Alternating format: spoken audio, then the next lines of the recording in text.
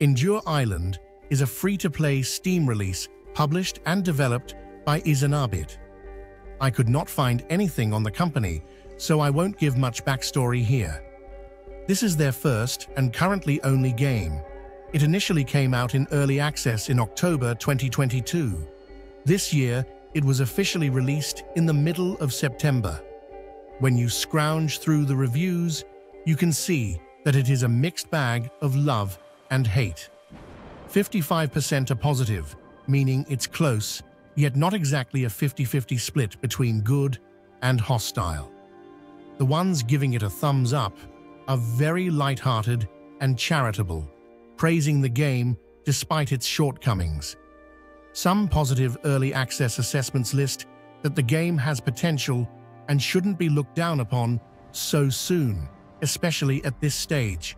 Some of them are just fucking around and joking, as you should expect for Steam reviews, but I personally love when they're not all so severely profound. Only 2 wholesome reviews were released after early access ended, sending more praise and respect. Good to see a free game that actually isn't bad.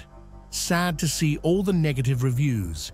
I'm not sure what everyone once expects, but I don't think this is so bad at this price point that it should be brought down. There's combat, there's crafting, there's a gameplay loop. Let's all just calm down and appreciate a dev that seems to be actively working on their game and asking nothing for it. But what about the people who don't view the game as fondly as the slight majority? Like the positives, most negative reviews occurred during early access. Hence, they're no longer indicative of the game I played. However, the unfavorable posts were met with a lot more support and agreement than those who expressed their backing for the game. Was the early release that bad? Absolutely terrible. Graphics are outdated, cannot remap controls. I spent way too long running around with 0 zombies in sight. When I did find some, they attached to me like magnets. Good thing it's free. Nobody should ever pay a dime for this crap. But regarding the current version, only 1 negative inspection was posted on September 19th, stating that the game could be more functional. Ever since my Roblox days, I've been fascinated with zombie games. I quit a year ago, only coming back for particular events.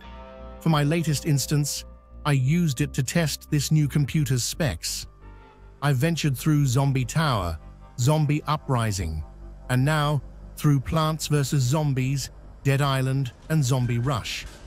But will this game, Endure Island, be worth it? Well, watch this video until the very end for my concluding opinions. You start as a deserted soldier in the middle of a field, spawning in front of a crashed helicopter. The game has no narration, so it's nothing but reading when you're in a cutscene. That is fine, by the way. Many good games have minimal voice acting, and this is just a game that's starting out, so I can ignore it for the most part. Following you approaching the helicopter and interacting with it, you're met with a quick and simple tutorial on the game. You're taught how to fight, shoot, craft, research, and cure infections, do quests, and more. It's an open-world game, so there is a lot you can do. There are even levels and perks, as expected for a survival RPG. But other than that, what I like about the game so far is that it tries to be different. There are mechanics in it that many zombie games don't have, such as researching cures. Dead Island is the only other game I played with that feature, although someone else is curing it in that game as opposed to yourself. And it doesn't even get cured there anyway. It could be in the DLC. However, I'm not interested. Let me get back on track. The graphics could be way better within this game, but they are manageable. For my playthrough, in particular, I had everything in medium settings. Unfortunately, I did not experience any of the acid trip effects advertised on the store page. I've only played this for 15 minutes. But even with 1/4 of an hour in, you can quickly appreciate what type of game this is if you're willing to give it a shot. But don't get me wrong, the flaws of this game are heavily transparent. My personal gripe is how horrible the stamina system works, at least when you're starting off. You can only run for like 2 fucking seconds, really.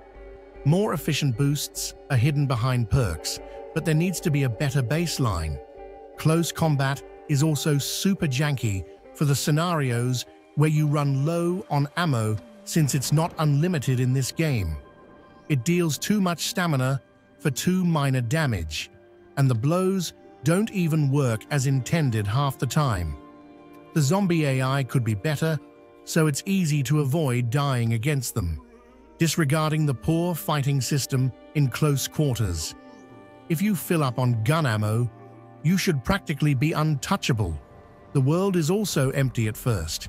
You and the goofy ASF zombies roam around in a forest. Maybe it gets more vibrant over time, but unless you are on that LSD screen shit, the game is kind of dull and uninteresting in a visual sense.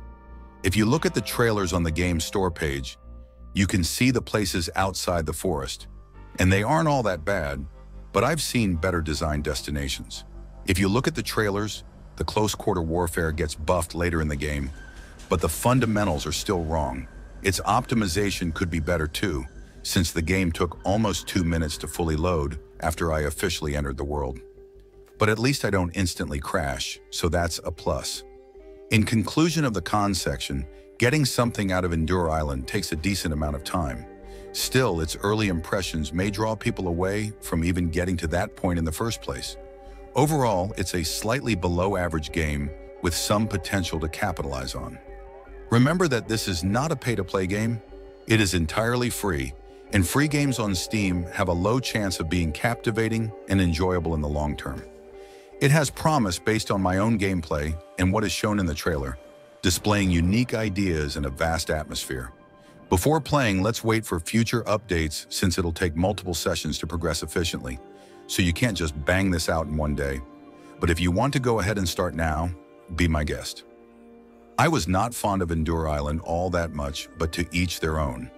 It's not terrible enough for me to flat out say, don't play it, but I'll at least warn you and state that there are better and simpler games out there that are also free or for a low price. This was Spono, the Zombie Killer. Like, comment, share, and subscribe.